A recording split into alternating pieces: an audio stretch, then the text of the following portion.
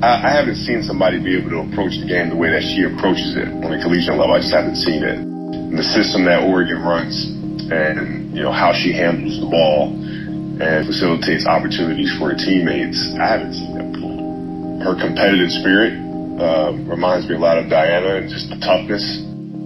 I mean, Sabrina's game, she's so dynamic in all the things that she can do. After watching film, after playing against her, her ability to pass is what makes her the most dangerous player in college right now. She wants to compete, she wants to play hard, and obviously she doesn't care who she plays against. And that's a trait that, it rubs off on your team. It's pretty incredible.